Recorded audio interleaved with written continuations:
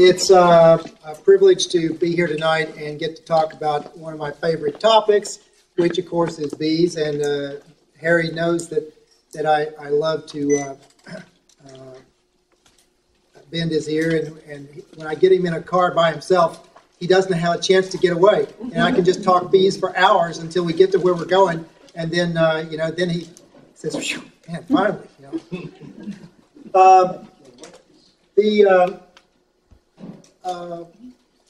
The reason that I wanted to talk about the topic of sustainable beekeeping, and I'll give you a little bit of kind of a background of why sustainable beekeeping is a topic that needs to be discussed. And that is because, as you all know, our bees are dying. In the last 6 years, in the United States alone, we've lost 10.5 million hives of bees. That's an economic loss of about $3 billion in value. So, and we all are experienced at losing bees. How many of you lost some bees this year? 50%. How many of you lost all of your bees this year? A lot of us have lost a lot of bees this year. This is really serious. And so we need to talk about how we can get our bees back and how we can make more bees. And that's how we're going to recover, is by making more bees.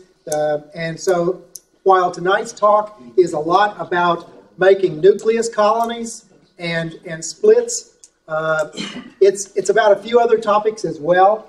And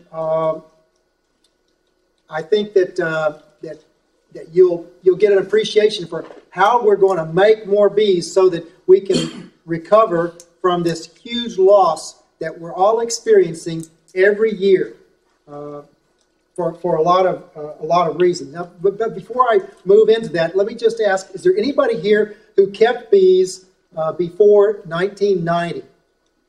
Anybody? Okay. Do you remember the problem that you had, the biggest problem you had before 1990? It was too many bees. Right. What to do with all of those bees? Getting all swarmed. Right. It was a major problem. Well, we don't have that problem anymore, do we, Fred? No. So, in 1926, J. Smith, the great author who wrote Better Queens, had a swarm that he wrote about. And the swarm came out of his colony, and it weighed 27 pounds for a single swarm. Now, this doesn't happen anymore. But so beekeeping has changed, and we have to change, and we have to figure out how we're going to overcome this major change. Next slide. Now, I've got some handouts. If anybody wanted the handouts, I've got some copies of this, and I'll just for you to make notes on if you wanted to. I'm going to talk about sustainable beekeeping and some ideas that I have about how you can make your apiary sustainable by doing a few things. And I'm going to do the basic tell you what I'm going to tell you, then I'm going to tell you, and then I'm going to tell you what I told you. This is what I'm going to tell you, okay? We're going to keep at least 3 hives. We're going to make 6 nucs, and I'm going to tell you why. We're going to raise some queens. We're going to catch some swarms. We're going to plant bee-friendly trees, and we're going to do the 3 essentials. The 3 essentials: treat for varroa mites, requeen every year, and feed your bees if required. And there's some points over here on the right that go along with some of this. Next slide, please. So, first of all, the challenge of keeping one beehive. There are some major challenges with keeping one beehive. Basically, you can do it for a year, maybe 2, but you cannot keep one beehive successfully for a long time because you're going to fail. And so there are a lot of reasons for that, and that is because your queen is eventually going to fail, and you're going to have no backup plan. You're going to have no resources to move between colonies, and you're going to have no options. So the article that I wrote, it was published in our newsletter in December of 2013, called Beekeeping 2.5. It's also on American Bee Journal. It explains why keeping 2.5 hives or 3 hives is the answer, is the secret. That is the secret. You've got to do more than 1, more than 2. You've got to do 3. And it explains exactly why. I'm going to talk about some of those points on the next slide, please. So, why would you want to keep more than 1 hive of bees? First of all, because when you look in a beehive, you do not really know what you're looking at if you only have 1 thing to look at. But if you have 2 and 3, then you have comparisons. What you have is the ability to make hive-to-hive comparisons. So you can actually know a lot more about what you're looking at. And if the queen fails in one, you can move very young brood and larvae into the next one and let them create a new queen and make emergency manipulations. And then you've got options. But if you only have 1 hive, you don't have any options except to go buy another package of bees and install them. So the other advantages, of course, are raising locally adapted bees, because our bees will adapt to local conditions. The nectar flow and the pollen sources and the seasons, the climate area, the bees will adapt. So, but we have to give them a chance, and you can't do that if you keep buying bees all the time from Georgia, and because they're not the same climate down there. And then the other reason, if we're keeping more hives of bees, is because there are economies of scale.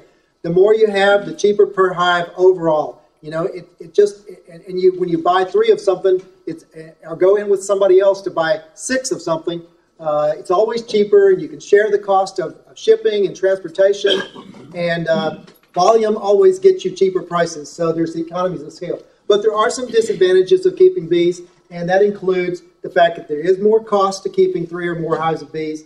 It takes more time to manage them. How much time do you have? And it costs more to feed them. And those bees can drink a lot of sugar water. And sometimes, even though you've given them the best care and given them hundreds of dollars worth of sugar water, they still die. And so it can happen. Next slide, please. So there are 3 most important tools in the beekeeping business. As a beekeeper, you know that the tools of the trade, the most important ones are the smoker, the veil, and the hive tool. But what is number 4? And the answer is the nuke box. Yes. And if you, beginning right now, beginning the first week in April, when you go to the grocery store, when you go to church on Sunday, when you go to work, if there's not a nuke box with 5 frames of foundation inside it, in the back of your car, you're wrong. You gotta go. You never go anywhere beginning now without a nuke box with foundation in it, because what are you going to catch that swarm in? What are you going to put it in? When you get to your bee yard and you find a swarm, or you find queen cells, what are you going to put them in to make a nucleus colony? It has to be a nuke box. So what is a nuke, basically? Let me just define it real quickly. A nucleus colony is a complete colony. It's a completely balanced colony. It has brood, it has foundation, it has drawn comb, it has honey, it has pollen. It's a perfect hive. It's just a small hive. And we've been doing this, we've been making them in some way or another for hundreds of years. They just weren't called nucleus colonies. The ancient Egyptians and other ancient cultures that were raising bees in those tubes, they were making nuke colonies. They just didn't call them that. And they had hundreds of them stacked up. Well, we maybe can't do hundreds, but we can do nuke boxes in the same sort of way. There are a lot of different styles of nuke boxes, and you can use them in a lot of different ways. You can build up with stacking the nuke boxes on top of one another. And more and more companies now are building equipment that is has 2 nukes in the bottom box. There's a divider in the middle of the bottom box so that you build two colonies in there. And then you start adding 4-frame supers on top. And so this is actually 8 frames, 4 and 4, and with the a couple of pieces of fairly wide board, a 3/4 inch board as dividers in the middle. It actually is a perfect fit for 4 frames. And so the advantages of this kind of a system is that for overwintering, the nucleus colonies warm each other. They provide each other heat. If you put 4 nucleus colonies together, or 4 colonies of any kind, and put them side by side and overwinter them, at the end of the winter, the clusters will be at a single location, closest to one another. They know how to share heat. You know, it's like sharing body heat. You know, if it's really cold, that's what you have to do, and that's what the bees do.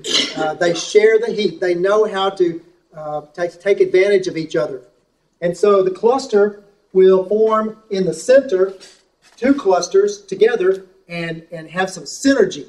And so there are lots of ways that you can do that. And you don't have to buy the expensive equipment. You can build all of this yourself. And it doesn't have to be exactly like this. You can do some makeshift arrangements with 5-frame nukes and 4-frame nukes. I know people who make mating colonies using 3-frame and 2-frame nukes. There's a lot of different combinations that you can use, and you don't have to go with the factory-made, really expensive stuff. Next slide.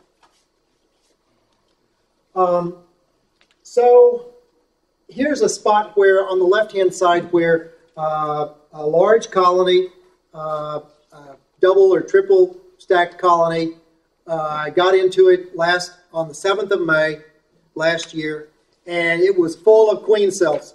So at that point, you don't have much choice. It's going to swarm. When you have soil cells, you know swarms are within hours or days. You are shortly going to see swarms. So when you have capped queen cells and there are swarm cells, you really only have one choice, and that's to make a nucleus colony.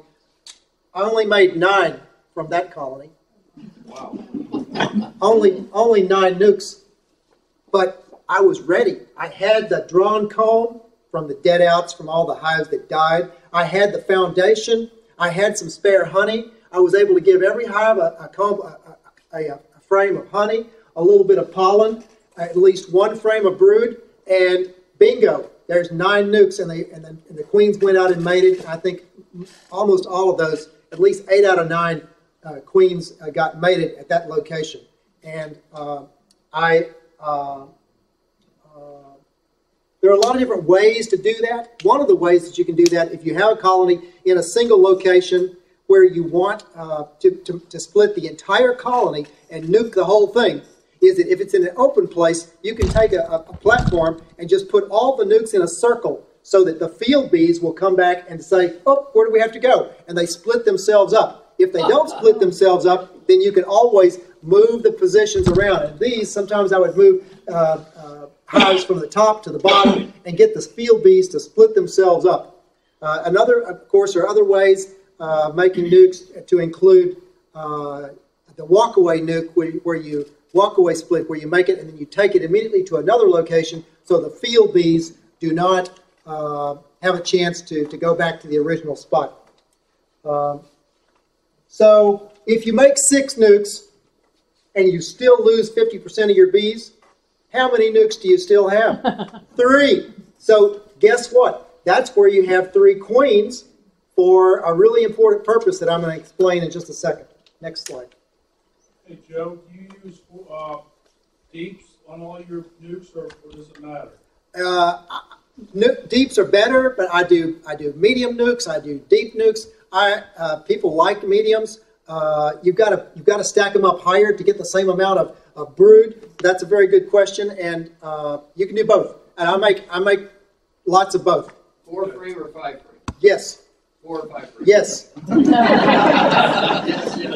Joe, you had the one on the back, last slide back, you had a double nuke it looked like to me on a transition piece on top of a production. Yes, find that in Brushy Mountain.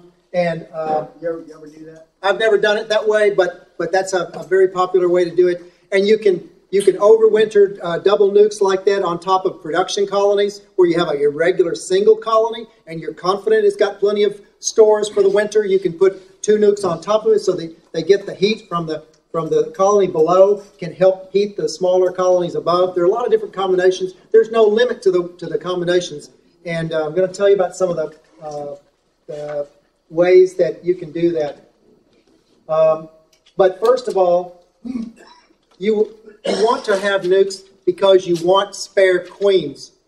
How many of you have a fuel gauge on your queen that tells how much sperm is left in her spermatotheca? Oh, Pat does, yeah. More than 2 years. Why would you keep a spare tire in your car? You might have a flat. Is there anybody here that has insurance on their automobile? Because you might have an accident. It's not a question of when your queen is going to run out of sperm. She's going to run out of sperm. You need to requeen. Where's your spare queen? Where's your insurance? She's in that nuke box. You just didn't think about it until now. Now you've got insurance. So you're good to go. You can drive confidently down the road, knowing that you have insurance. So she's not, when you buy your queen or your package, she is not the 18-wheeler that has unlimited fuel and you never have to stop at the gas station. No. Everybody knows you have to refuel. So why do we think that our queen is going to last forever? You act like it by just thinking that your queen is going to stay there forever. Where's Doug Schumann? He's the only guy who has colonies who requeen themselves year after year after year. How many years, Doug? They died this winter. Oh, no! Even Doug Schumann has had a queen failure after 7 years, right? Yeah, 7 years. So every fall or? Yes. Fall, spring, summer, yes. I'm going to explain some perfect ways to do it, but there's no wrong way to do this. Next slide, please. Joe, why can't they only mate once, or she can't keep producing? She can produce, but she can produce for a long time. But if you're asking her to lay 2,000 eggs a day, for an entire season, she's going to probably run out of sperm. And if she didn't get mated, as well nowadays as maybe they did in the past, who knows the reason. So it's true that our Lancaster hives are too big to allow the queen to lay too many eggs. That's correct. Yes. And so let me just talk about where to put nukes. If you're going to overwinter nukes, don't think that you've only got one place to put your beehives. There's got to be multiple places to put your beehives, and that's one of the reasons why I recommend that you have multiple bee yards so that you can move bees back and forth between locations. Here's a location where I overwinter nukes in a little corner of my house, and guess where does the snow melt first? Right there in that corner. Here's proof right here from just a month ago when there was snow here and it melted there. And if I'd had beehives in that spot again this year, they would have made it. So that same spot though is a burning hot spot for the summertime, and you can't possibly keep beehives in this location because the reflected energy of the sun will just burn them up. So you have to be able to move things around. And don't be afraid to move your bees, to a shady place, to a place where they can get protection from the wind, to a place where they can get some radiation from the sun. In the 1700s, the people who traveled through Pennsylvania said they saw on the south side of every home in colonial Pennsylvania the beehives on the south side of the house.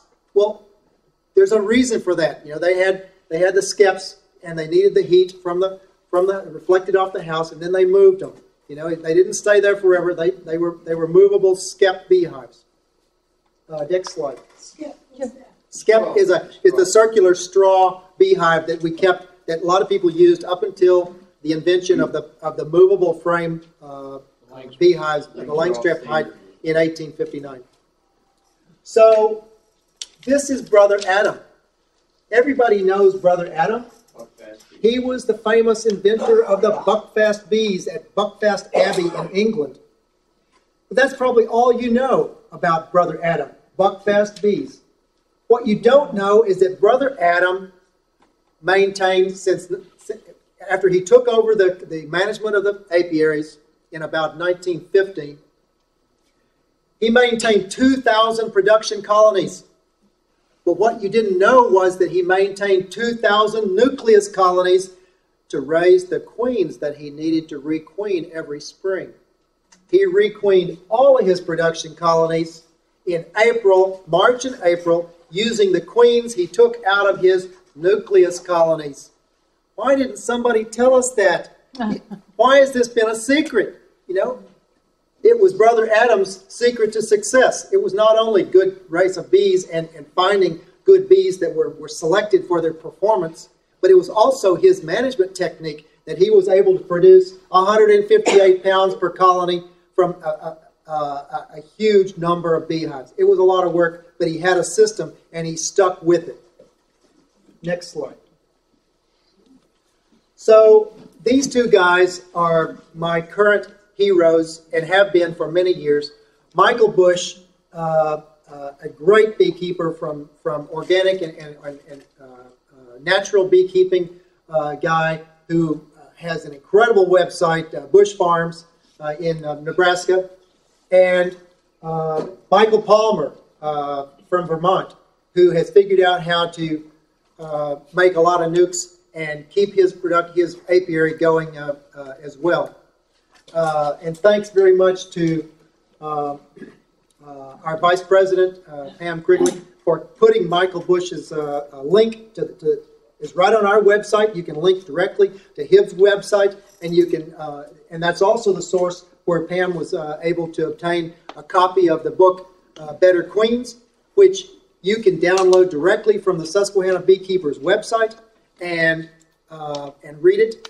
And I know you don't have time, and everybody has busy lives, but if you haven't read Better Queens 3 times, then you need to do it.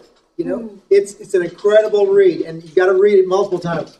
So Michael Bush has some ideas about nukes. He likes nukes. See that stack of nukes in the back?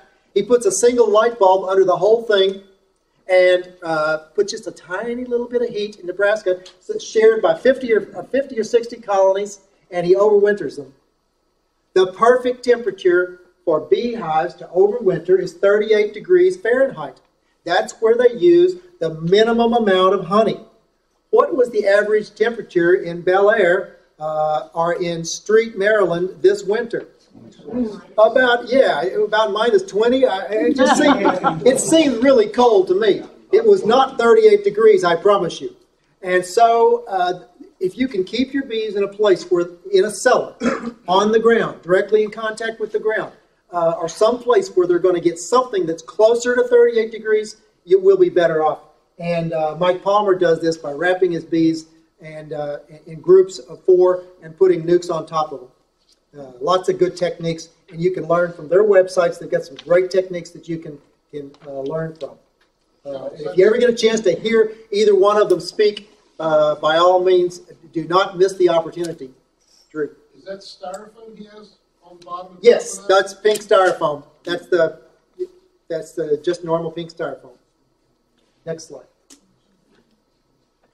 So, I love to build nukes and build them up.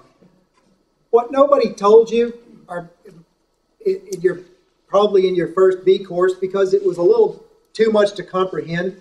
And I remember what it was like because there was so much information in that first bee course that you just couldn't figure out what's important. What is, there's so much information, I just can't absorb it all.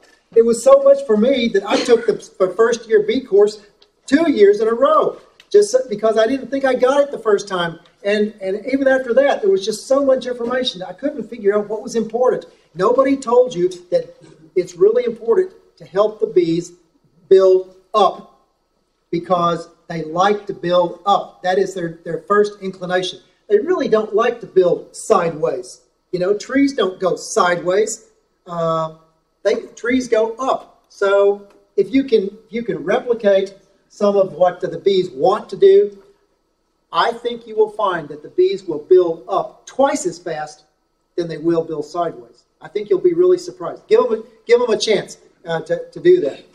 One of the things I do is I feed fondant through the cover hole, and sometimes that works.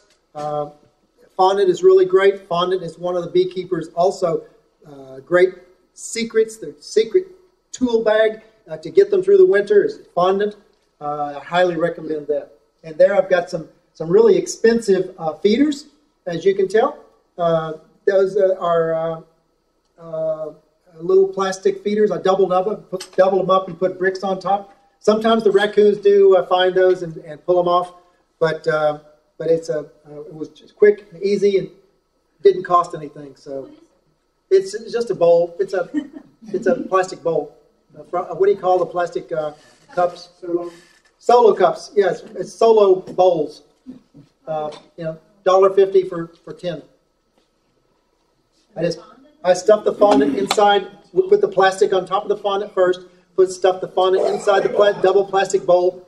Put it inside. Put it directly over top of a hole, inner cover hole. If you use an inner cover hole and put a box on top of your inner cover, you can feed your bees through the inner cover hole. Just continue to give them plenty of ventilation because ventilation is very important. And as Dennis Herzog reminds us all, cold really doesn't kill bees. Wet kills bees. Yes. You've got to stop. You've got to have ventilation to make sure your bees do not get wet and freeze. Next slide, please. So, in Canada, 2 years ago, in Ontario, they lost 58% of their bees in the entire province of Ontario. The national average in Canada for that year was 25%. Does anybody know how many thousands of packages of bees get shipped to Canada from the United States every year? None. None. There's no bees allowed to go from the United States to Canada. The border is closed. Yes. So, what do the Canadians have to do? They have to overwinter their bees. They have to make nucleus colonies in the springtime. They have to take all their colonies and take them down to 5-frame nukes and pack them tight and ship them as far south as they can to the U.S. border, where they overwinter them on the U.S. border by the thousands. And then as soon as the spring hits, they take them back north, open up those 5-frame nucleus colonies, put them back in their full-size boxes, and make tons of honey, more than we could ever dream of. They don't buy bees from us, and they make their own bees, and they do it in nuke boxes. So that sounds like an overwintered nuke is a full-fledged hive. They take it down to a 5-frame size. Year. That's right. They take it down to a 5-frame size and overwinter at that size, and then go back up in the springtime. Joe, one thing about in Canada, though, you have an entire summer of nectar flow, where in Maryland we have... Yeah, that's a huge difference. We have 2 weeks of nectar flow here. We are very deficient. They have nectar flow all summer long. It's not fair. It's just not fair, but that's just the way it is. So, but we can learn from them. We can learn some tricks from them. Next slide. Yes. I have a question. Yes. I'm sorry. I just can't figure it out. So, I have Illinois supers. They're mediums. Yes. Okay. So, and I keep 3 to overwinter. That means that you have 3, and you leave. Actually, I left on 4, which was my honey super, because I want to make sure that those bees had enough food to make it. Yes. My bees did make it, but I just don't understand what it means to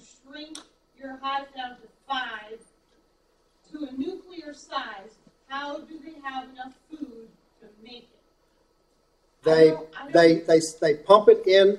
They pump in the sugar water, this thick sugar water, our high fructose corn syrup, by a couple of gallons, directly into that box. They poke a hole in the side, and when they get to where they're going on the border, they pump in a couple of gallons, and the bees drink it right off the bottom of the box. It's amazing, but that's how they are doing it. I'm not recommending that we shrink our hives down to 5 frames to try to winter them. The evidence is that larger hives are more likely to survive. So I'm not suggesting that. I'm just telling you what the Canadians have figured out how to do, and it's just a little different way of thinking. What's the ventilation on that? I don't know exactly, but I think they punch a hole on either end, like a inch hole on each end. Next slide. So what do you think you could do if you found some nice, big, fat, healthy swarm cells? Nukes. Make nukes. Thank you. Sybil Preston says, Joe, you would make nukes every day if you could, wouldn't you? I said, yes, I'm afraid you're right. You know, I just can't stop myself. I love helping these bees make bees. And so if you found a bunch of queen cells that were especially swarm cells, those are your best, you could take this and you could take one of this frame and make one nuke with a frame of pollen, a frame of honey, a frame of brood, and maybe a second frame of brood, maybe a second shake of bees without the queen in the same box. And then you could take this second cell right here and very carefully with your pocket knife, which you always carry with you, just carefully cut it out very gently, and then take it over to the next frame of brood that does not have a queen cell, and press your thumb into the side to make a little indentation, and then take that cell and press it into there at the top just enough to get it to stick, and then that's your second nuke. Every queen cell becomes a nuke. You know, we have to take advantage of the bees. Do what they want to do. You can't always do what you want to do. You got to do what the bees want to do. And if the bees want to make bees, let's make bees. Joe, you made it sound like there's a difference between a queen cell and a swarm cell. There are lots of kinds of queen cells. There's supersedure cells, there's emergency cells, and there's swarm cells. So there's 3 basic kinds of cells, and you can look up the details in one of these books. They're a little different. The secret is where they're located. I'll just give you that as a hint. Okay? So check that out. Next slide, please. Joe, do you put two? You put 2 in the box? No, I only put 1 in. But if you want insurance, take 2. Yeah, you're right. Two's always better than 1. But 1's probably enough. In the nuke box, you put in the frame with the queen on it. What else do you put in the nuke box? Brood, honey, pollen. Okay. Now, if you're making queens, you don't put the queen in with the queen cell, right? You know that, right? Because if you're making queens from queen cells, you've got to do that without the queen, okay? Everybody understands that. Do you move them? Do you move them from that yard, or do you leave them there? Yes. Okay.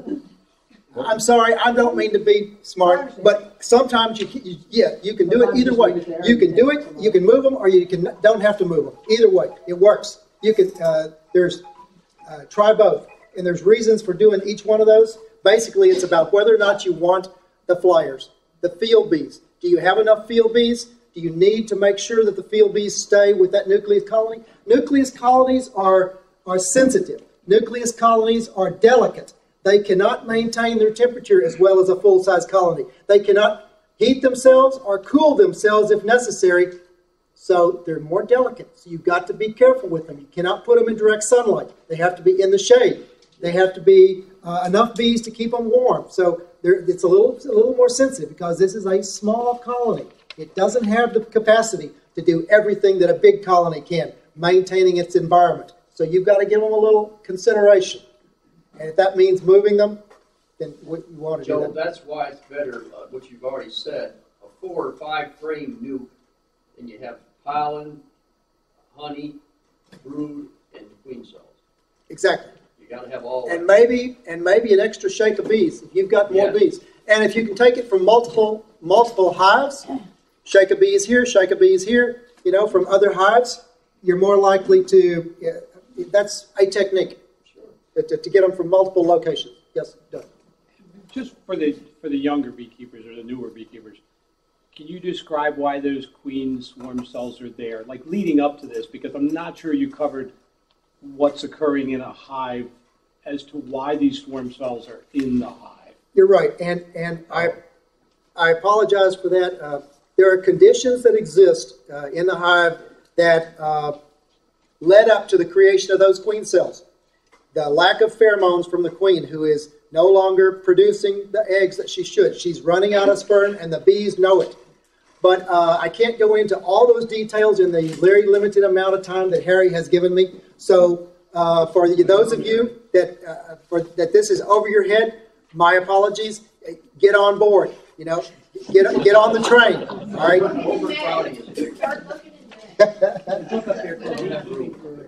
Queen castles are another technique. I think that Jeff Maynor has said that the reason why we don't get a lot of mating success at using four-way queen castles is because the bees think that they have a queen and they'll communicate across the divider board and kill the other queen cells before they hatch. So I don't recommend queen castles, but if you want to try them, by all means. I've done it for years and I've failed for years. And so, but please, by all means, give it a try. Everybody should try because we are bee farmers, and farmers have to learn where failure is. Farming is about learning the boundaries of failure. So let's all learn. Let's figure out what succeeds. You won't know what succeeds until you know what fails. So let's give it a try. Next slide, please. So, nucleus colonies. Why would you want to build nucleus colonies? Because they're worth a lot of money. Look at this. You could have bought some from Better Bee if you had ordered before February for $175. You think your bees are not valuable? Your bees are very valuable. And if you can make some nukes, they're even more valuable. And that's a nuke is a first-year colony. Everybody knows that the second-year colony is the one that makes all the honey. How do you get second-year colonies? By making a bunch of first-year nukes. So that's how we're going to do it. We're going to make more honey by making more nukes, but it'll take the second year. Next slide, please. But that would be the first year queen because you're queen every year? No, it's a queen that's only going to be 10 months old. Brother Adam took his queens that he mated in June and July, and he put them in the production colonies in April. He took the production quality queens and put them back into the same nukes that he took the new queen out of in April. Okay, are you following me? Okay, he has nukes and he has production colonies. The nukes have the queens that he made in June and July, so they're young. He takes them and puts them in the production colonies in April. Then he takes the old queen from that production colony and puts it back in the nuke for 2 or 3 months until he kills her. He squeezes her little head and he puts in a queen cell and they raise a new queen in the nucleus colony. Okay? Why didn't anybody tell us that before? Why did you put the old queen in there? So that the small colony would still be maintained as a queen-right colony. You cannot take the risk of not having a queen in there for 2 months. The colony will fail. So it was a pretty smart idea, but nobody has written about it except Brother Adam, and nobody has told me about it, and I'm really unhappy that nobody told me about that. It took me 9 years to figure that out. Next slide. Please. So I was talking about nukes, and my advisors told me that I had to focus on the subject, and the subject was sustainable apiaries through nucleus colonies. We couldn't really go off topic, but I'm sorry. I said we really have to talk about some other little secrets before I let you go, and I have to get this out. That is some other things to do in threes. That would be plant 3 plants. And here are 3 that I really like and I'd like to recommend to you. Echium vulgare, borage, and anise hyssop. I hope I'm pronouncing them correctly. Master gardeners in the room, forgive me, please, for mispronouncing them. Joan, are you there? Yeah, it's okay. I think you got it right. My Latin isn't great. Borage is particularly interesting because it's a weed in some places, but if you harvest the flowers, they are the most delicious in a salad. It's like, wow, this is really good.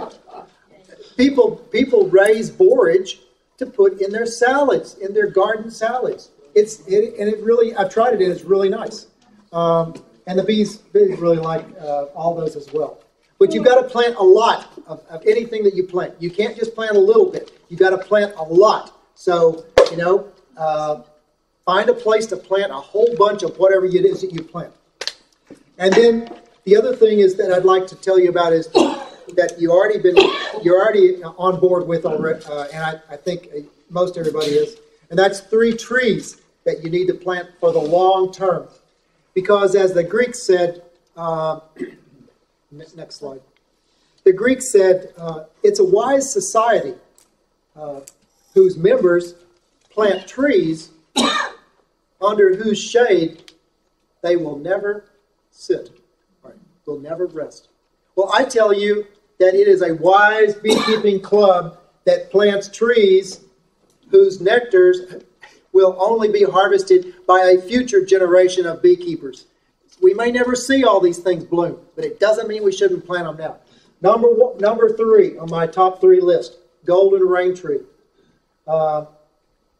It blooms in late June when everything else has stopped blooming. There's a lot of them in Bel Air. You can see them along Churchville Road. Vitex negundo, it's an incredible bush, sometimes called the chaste plant, because the monks believed that if they made tea from this, they would have no desire for the opposite sex. But Vitex is an incredible, it blooms all summer long. And it'll bloom like the first year that you plant it. It blooms, and you can trim it and make it into a tree, or you can let it go wild and it'll become a giant bush. It's a really neat one. And I have a bunch of extra ones, by the way, if anybody wants any Vitex to plant. And then the last one, next slide. And my number 1 all-time tree to plant is the BB tree, because it blooms in July and early August when nothing else blooms.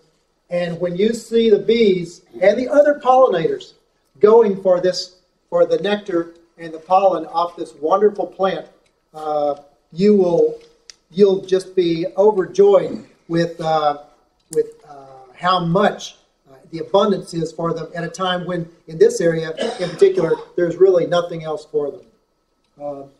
And yes, it is on the watch list of the Pennsylvania DNR for possible jump into the wild. And I'm sorry, sorry about that. I'm still going to plant it. That's just a beekeeper speaking. Next slide. So, what I hope I've convinced you is that you need to keep 3 hives at least. That if you make 6 nucleus colonies, that if you get half of them through the winter, you might have 3 spare queens the next year. It's a strategy. You can raise your own queens. When you find queen cells, this is not rocket science. We can all do it. It's just basic beekeeping. Don't let somebody think that you have to buy queens. You don't. Make your own. Amen. Yeah. Swarms, if the bees are going to swarm, you got to take advantage of their natural tendency to swarm. Plant bee-friendly trees, and then do the 3 essentials. You have to treat for mites, because 70% of the backyard beekeepers do not treat for varroa mites. Well, I'm sorry, but that's why their bees die. Viruses kill bees, that are transmitted by varroa mites. You don't treat for varroa mites. You don't watch your varroa mites. Your neighbors, you have low varroa mites, and your neighbor has high varroa mites. His colony dies. It dumps their varroa mites on your beehive, and you can have killing your colony, not instantly. As Dennis Van Engelsdorp says, if you sample your bees with an alcohol wash or a sugar roll, and you have 3 mites per 100, then you've got to treat, and you might save them. If it's more than that, say 5 or 6 mites per 100, your colony is dead.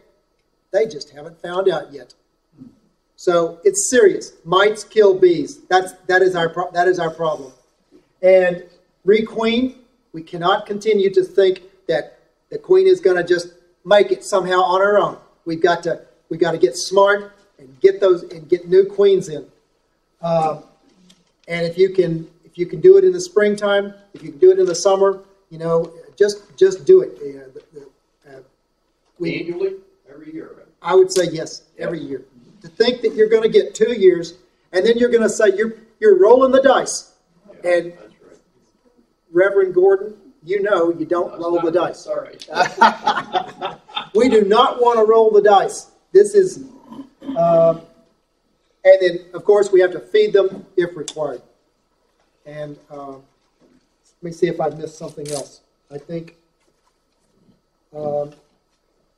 I've covered.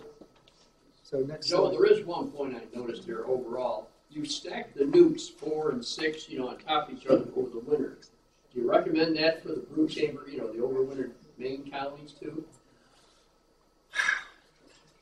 I'm not sure I understand the question. For a full-size colony? Yes. For a full-size colony? You stack the nukes, 6, 8, whatever, and you talked about the heat from one colony to another. If you can get them that big, yes. I look at other people's beehives in other parts of the country and other parts of North America, and I see them stacked.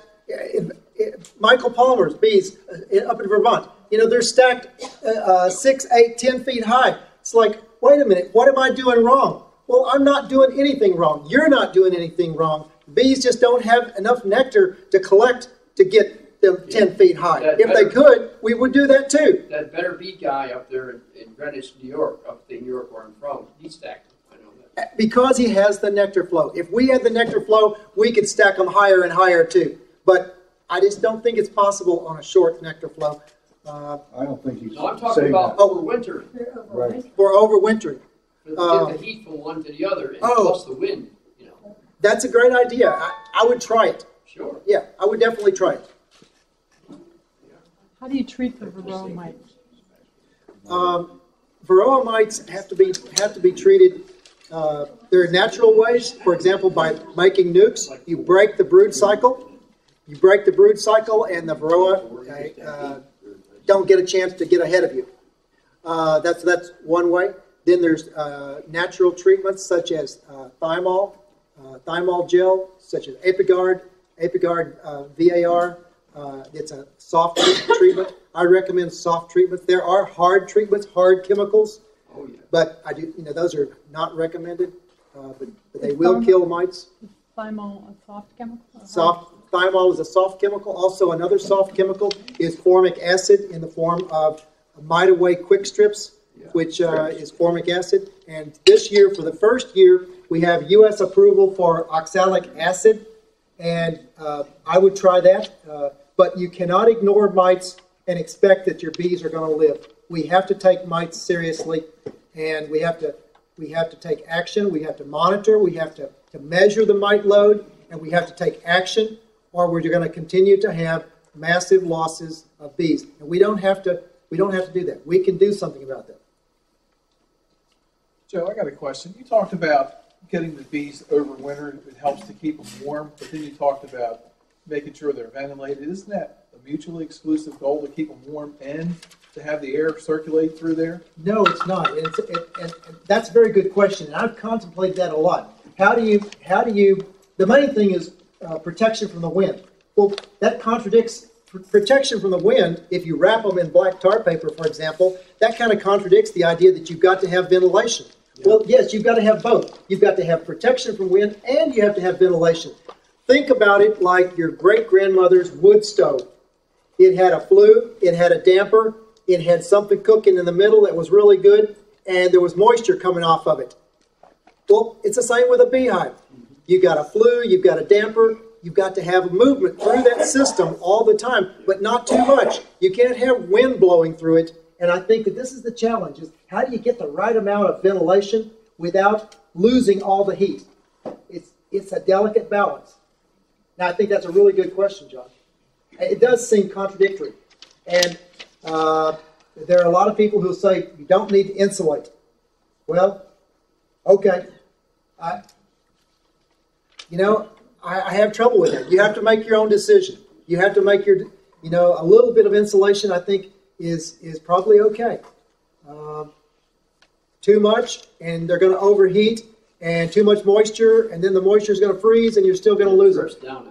Or it's going to drip down on them. That's right. So it's a delicate balance, and you lift the lid. I do. I keep a little crack in the lid. I put a spacer box on top of every inner cover, so that I have airspace above the inner cover hole. When I open the lid, I'm not directly on the bees. I'm looking down in through a box at the inner cover hole. So I've got extra space to work in there. And I think the space, there have been some articles written about spacer boxes, giving the bees space, airspace to control their environment a little more. These nukes that you overwinter, do you try to maintain those as nukes the spring, or go to full? As soon as you get into the spring, you've got to take those nukes and put them in full-size equipment, or they're going to swarm. And that's contradictory.